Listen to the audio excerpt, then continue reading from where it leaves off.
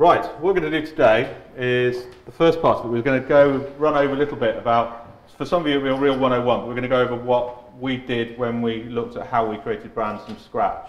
So my background is I ran a design agency for 22 years and sold that last February. What we're going to do is we're going to take you through a few little case studies on the way. So we're going to touch on Apple, some horses, Coca-Cola, Alfa Romeo, and then giving up smoking as some examples about how branding works and why it works. And then we're going to go on to sort of like more of the meat, as being beautifully described of BeWILDerwood as well. So, 5 key points today. Secret art of branding, why perception is more important than reality, how we branded BeWILDerwood, what we claim is a world-class attraction, how value should anchor every single decision, and some predictions for the future, all of which Mark stole from us in his presentation before. Thank you, Mark. And just to say, by the way, Wolverhampton Poly is in the top 3. That's to add to your file. So you look at that, everyone immediately knows what that is. Apple. There's always been accusations that that's a logo, but now all of us here with this experience know that's a brand. What that means for all of us is that when we arrive, we see a logo, we see that brand, we expect that we're going to be treated in a certain way going forward. That's become the perception about how brands work in the last sort of 20 or so years. In the old days, it was obviously corporate identity. So that's what everyone expects now. But what's happened, and what we think we really got into, was seeing where every single touch point could be affected by the brand. It was literally turning things upside down and seeing what could we do with it that actually made, how could we make that branded? And one thing to really back up what each of the speakers before us said, I think Al again in particular, is that quality is everything. In that the more you advertise a bad product, the faster it will fail. This is a beautiful example for me because Simon's an Alfa Romeo driver. I've got a 10-year-old Alfa Romeo. Thank you, John. And Alfa Romeo had a little problem in the 70s where they didn't concentrate on their quality. They made cars that weren't zinc coated, basically. The panels weren't zinc coated. And 30, 40 years later, most of us in the room, I think, would still say, or would be nervous about buying Fiats or Alfa Romeos because of the perception of rust. So therefore, it doesn't really matter in a way. It doesn't matter, the quality's got to be right, but then the perception you create from it is incredibly important. You have to really, really focus on that.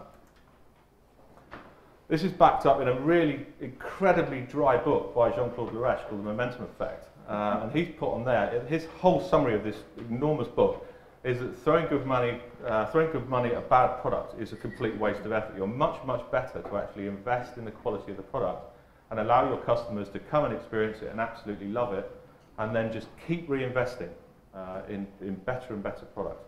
Don't just keep advertising bad stuff, otherwise you're constantly creating churn and trying to drive new traffic. Click. So brands are perceptions, all about perceptions, and they're completely personal. They are absolutely and utterly your own. I don't know anyone else's perceptions in here. These are some of mine, ours. Body Shop used to be a beautiful company, used to love them. Anita Roddick sold it to L'Oreal, and then all of a sudden they didn't seem to care as much. You couldn't actually bring back your bottles and get them refilled in the store. Almost the first thing that L'Oreal did was they took that away. Are there any Audi drivers in the room? And how many of you are vegetarians? 1. Okay, you bought the wrong brand by mistake.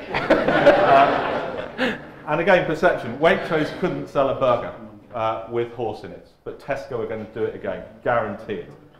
Because the reason is, Waitrose brand value is trust. They've become almost like curators of good food for us. So therefore, they concentrate so much on creating trust, they won't do it. They actually don't accidentally go like that and nudge horses in when they're walking past vats of meat. Ryanair, I think, are now so hateful. They've actually worked it out, haven't they? They're actually going the other way. They're so hateful, they became a parody brand, and the only way they're starting to fight back now is pretending they care a little bit. You can bring 2 bags on them. And this is when it gets very personal. I had to put this one in for Simon. Norwich are about to get relegated. Will one day win the Premiership. And Oxford United, who were the first team to be banned from Europe after winning the Milk Cup in 1986, will again triumph in Europe. Move on, John. So who knows what this is? No, it's not actually, it's just a horse. It's a general horse. So. And what are these? I know there's ponies on there as well. I've been told before there's ponies. How do we know they're all horses? It's a common theme, the horse thing. How do we know they're all horses? Not one of them has got a logo on it. So how do we know they're horses? Standing on grass. Yeah. There's loads of different reasons. There's loads and loads and loads of little things that add up to making them have a certain degree of horsiness about them. And that's the secret of brands, really. It's about creating degrees of horsiness. So this was first established in 1915. Terra Haute Glass Company was set this brief by Coca-Cola. Create a bottle that you can smash into 100 pieces and then put it back together. Any single piece could be picked up and be clearly identifiable as the Coke brand. And this is what we set out to do. We wanted to create a breakable brand where you could pick any part of BeWILDerwood up and know that it was a BeWILDerwood branded experience. So whilst we play around, we have fun, the whole thing was all done with that strategy right from the outset. So the one note to write down, it's the only bit that I actually can ever teach anyone really, is the secret about branding isn't about brands, it's about creating differences. And then delivering them everywhere. Consistency consistently is the thing we talk about all the time. Actually creating consistent differences. Actually looking what everyone else is doing and then doing the opposite. If everyone else is zigging, then use that. So who in the room smokes? There must be some. Good. At the back. Good. In the naughty corners. Now if you're going to choose one word to think about giving up smoking using Nicorette, what would you choose? What do you think their brand word is? Their single word? Pardon? Craving. Craving. Okay. Any others? Come on. Quit. Quit. Stop. Yeah. Stop. That's the whole thing. Is their entire brand is not based on the word stop or quit or take anything away. It's based on the word start. So because of that, everything they write is more positive. All of their imagery is more positive. It's about starting a new life. It's about creating life beyond smoking. It's about building a better future for yourself and for your family and all of these things. So they changed their entire brand perception with one word. If that had been stop, it would have been negative, it would have been taking away, it would have been losing something that you actually craved and all of those things. So because of that, they've actually managed to create a positive experience out of what for me was a horrific, horrible experience of giving up smoking. So now we bring Mr. Egan in. This is what we started with. We did. And a brief to create an attraction with Tom and I, Tom who owns this Pongy Marsh. And challenge number one was it was impenetrable. Challenge number two, Tom or I had never done anything like this before. Challenge number three, it was in Norfolk. And we didn't hear the people who said don't build a new attraction in Norfolk at the time. We just didn't hear them. We had to build it there because that's where Tom's estate is. So we had quite a lot of challenges, and on the way, big story getting there, but meeting John, who we thought we were just going to go and get a logo from, because we were a new company, and he says that we talked about creating 100 pieces like the Coke bottle. That's what he did. He was driving us to this point, and I only saw his presentation a couple of weeks ago. And it just made sense. That's exactly what John made us do. He made us break the business down, every single element of it, even the email signatures. We've got our designer sitting in the middle of the room there. And he's very tall, and he creates graphics. So his name, his office name, is Lanky Doodle at BeWILDerwood. So every element, even everyone's signature, email signatures, right through to everything in the wood that we'll show you, is considered in a kind of fun BeWILDerwood, whatever that might mean, way. And there should be. If you haven't been to BeWILDerwood, or Norfolk. Hurrah! Wow. It's only 90 seconds.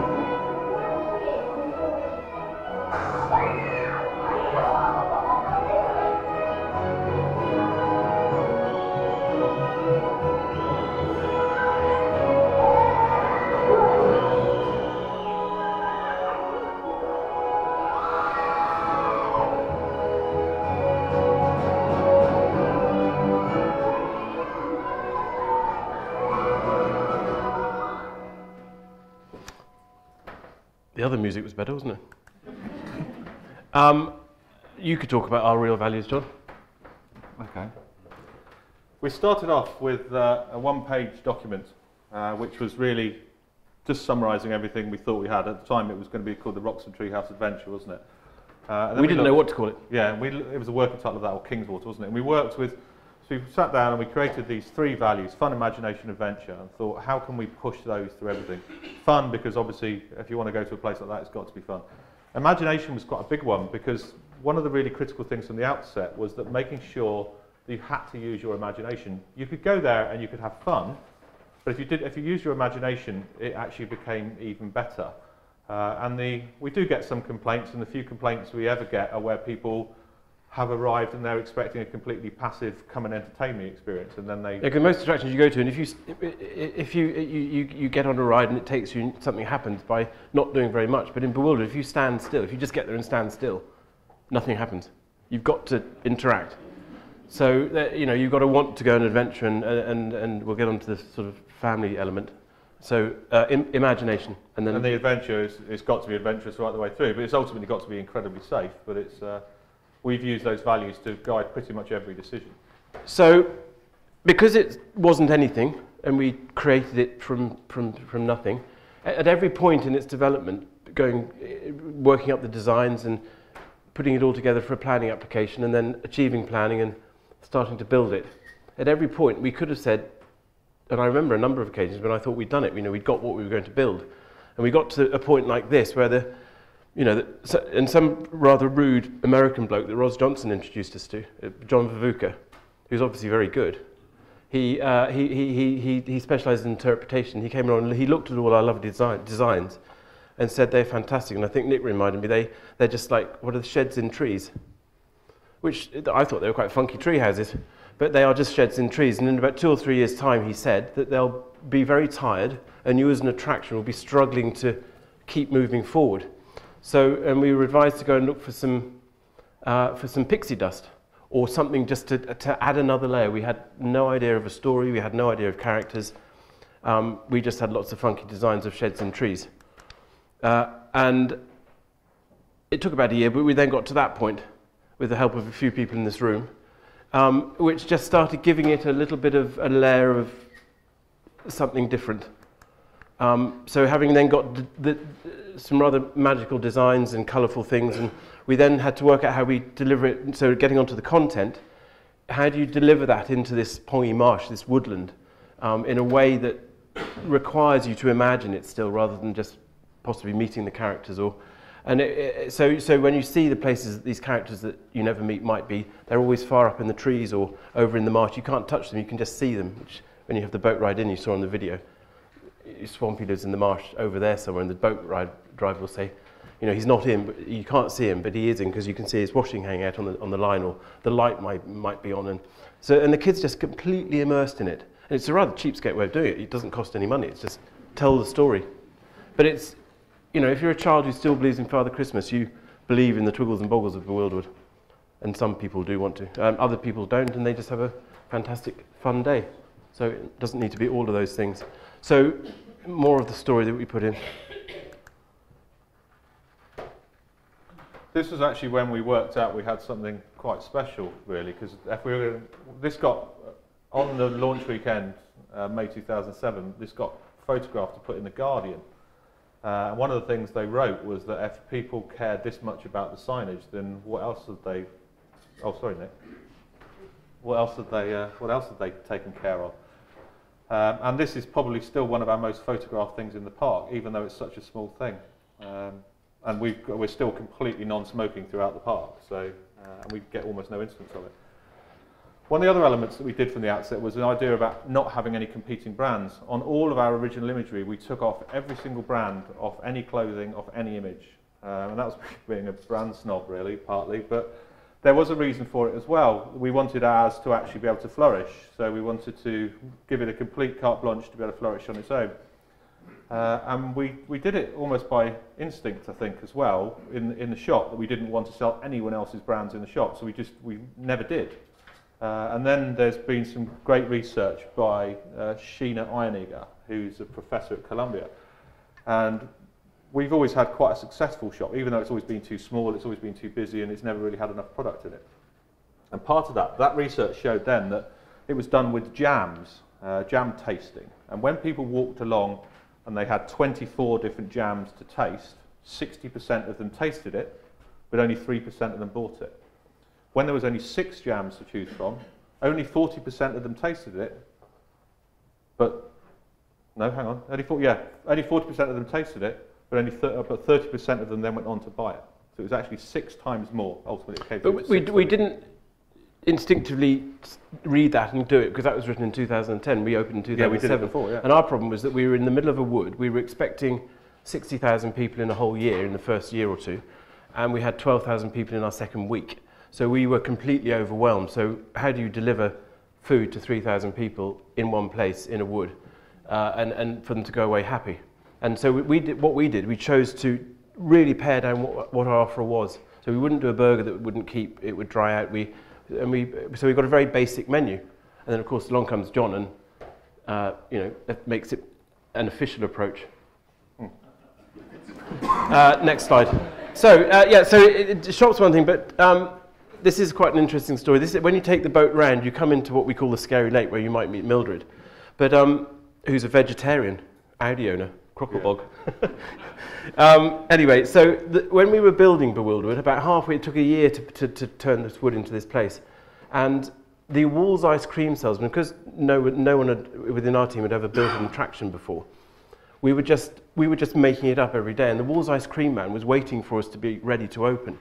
And the rep, first of all, I thought he was quite a nice bloke, but the fifth or sixth time he came round to our compound saying, when you open, you must be having Walls ice creams. And something within us was saying, we don't want Walls ice creams. And in the end, he started getting really annoying because he kept coming around the back in his car and saying, you'll sell £70,000 worth of Walls ice creams. And in the end, I said, that'll be great. I'm sure we'll sell £70,000 worth of ice creams. We just need to go and build it. Could you go away, please? We want to have some lovely Norfolk local ice cream. We forgot to order the lovely Norfolk ice cream, but that's what we wanted to do. But we did open, like we ended up opening with a book and we didn't know we were going to have one. We did open with a lovely Norfolk ice cream, and we sold £90,000 worth of it. So, detail, detail, detail. And there were three reasons for that sale. One, it was local, it was actually nicer, so people bought more of it. Secondly, we actually made a bigger profit from it as well, because it was from Paravanis, who are lovely little, they only had 5 ice cream vans, and they initially said, we can't give you everything you need. We said, okay, we'll have everything you can give us then instead. But we were their biggest customer by a country mile, so we got a much better margin from them than we did. And a service. And a great service from them as well. And because it was a lovely non-known brand, it didn't put a competitive Walls flags all over our park. So the reason that picture, the Walls ice cream man, when he got annoyed with us as well, because we kept telling him to go away, he finally said, look, to seal the deal, you can have as many Walls ice cream umbrellas as you want. So imagine that scene if it had lovely Walls ice cream umbrellas on it. And that's the kind of difference that we're talking about, or trying to talk about. Benign adventure. It's part of the elements that make up, so nothing ever bad happens in BeWILDerwood. It's all perfectly safe whilst kids are having an adventure. But we'll scoot over that. This is rather key. Families playing together. So we're building something down at the Cotswold Wildlife Park, and it is a fantastic attraction, the Cotswold Wildlife Park. And they've got a really good playground, which is visited by 300,000 people a year. And having gone back to it the other day, watching families playing in it, and it's really brought home what we do, or you must remember what we do, is that all the mothers and the fathers, there must be 200 or 300 of them, sort of standing in a row. There's not even anywhere for them to sit, just standing with their arms folded. Well, the kids are going up and down this slide and round and back. But in BeWILDerwood, it's absolutely the opposite of that. A lot of families come in feeling a bit nervous they've got to play with their children, but within about 20 minutes or half an hour, they're just doing it. They're going down all the slides, and it is a big difference that we... One of the things, again, we did, there was a mistake made at the start of today's presentations where you told everyone to turn their phones off. We did exactly the opposite. We told them to turn it on, and what we do now is we encourage our staff, team members, when they see an opportunity like that, to actually go out and say, would you like us to take a picture of you? And that's because it's not just about being a nice normal family these days, it's about being seen to be a nice normal family on Facebook. So we get people to take photos. So to prove we're born safe, what we're going to do now? Come on, we're going to do a selfie, and then we're going to put it on the blooloopLIVE hashtag. So. There you are. Right, we'll put that out on the hashtag. And because of that, all the people who get their picture taken share their pictures at BeWILDerwood with all of their like-minded friends. And we're putting on 1,000, we're not quite at the 2,000 a week, or what the Extreme are doing, but we're putting on 1,000 a month, which for a little attraction in Norfolk is growing pretty fast. We put 2,500 as we opened in February this year, so it's growing quite well, and it's where the vast majority of our traffic is coming from now. So. Right, so coming to the end of the BeWILDer, because John's got more to talk about the things, but this might be our next opportunity to, that was our swamp at the beginning of Norfolk, and this is an opportunity that may come about. We've finally got planning after about 3 years of quite hard work, building the whole concept and working quite closely with the National Trust, which is quite interesting because talking about brand alignment, we might come back to that. But this is our next swamp where we might try and make something else up. We'll start from where we're at, which is a different place to when we started. And we might just do that. Okay, we've got 2 other examples just in the wider world that we've worked on as well. This is Go Ape. Go Ape used to be very much, Go Ape, you did Go Ape. You'd done Go Ape, you'd done your adventure. And the big change we did with Tris, who owned it, was we said, really, it should become part of your adventure diet. So they thought they were the be-all and end-all of adventure, but once people had done it, they stopped doing it. So there was never, you never went and did the others as well. They never created a chain of events through them, so we did lots of messing around with that. But the big thing was trying to make it so that an accountant dad could look cool to his son. So we made it so that it was very appealing to them, and then the merchandise we created allowed them to reinforce the fact they were actually quite cool. So that when they got home, they had that mug there reminding them, look son, I'm actually quite cool. I might be an accountant, but I'm quite cool. And so the whole thing was based around that sort of being part of your adventure diet and then living life adventurously. So, and this is one that Ros Johnson and a very clever team did as well, which was the 3 words, changing the whole brand to 3 words, which I had to write down and I've lost them. Courageous, authentic and personal. I think Portsmouth Historic Dockyard had been very much in the doldrums until this work sort of kicked off everything. And those 3 words allowed them to start making quite courageous decisions and start personalising the experience. And then, not just because of that, again because of the work that they did and because of the work that they've done with Forek as well, they've pretty much doubled their visitor numbers in the last couple of years to just over 700,000. So our summary slide, all of these have been stolen by Mark. Thank you very much indeed.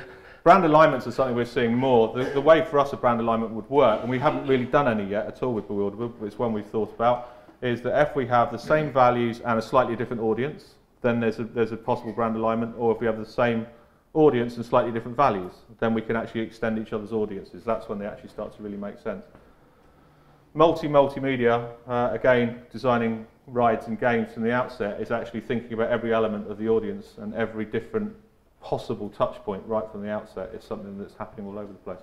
One of our big secrets was merchandising the story, again, which is when we create characters, we think about sort of 5 different things that define those characters, and we've been really quite sneaky and defined those defining points as things we can merchandise. But we've been quite privileged because our characters didn't exist before, so we have made them up with these thought processes now, and they're still very old-fashioned, you know, Winnie the Pooh characters, but in a slightly more modern world. You going somewhere? No, this is your bit. Okay, it's yours now. I got me to change slide. No, we'll carry on for a bit. If you own the clicker, you own the presentation. It is my go. It is your go, yeah. All right, okay. I don't own the brand, so I don't have the profit. Consistently. Well, that's through actually what everybody's been saying today. You know, just whatever it is you do, you just do it everywhere. And I go back to those 100 pieces of the Coke bottle, which, you know, in these conferences, I always take 1 or 2 things away, and that is one of the things I would take away. And content. So we quickly tried to show you what all the different layers that BeWILDer is made up of, because something makes it.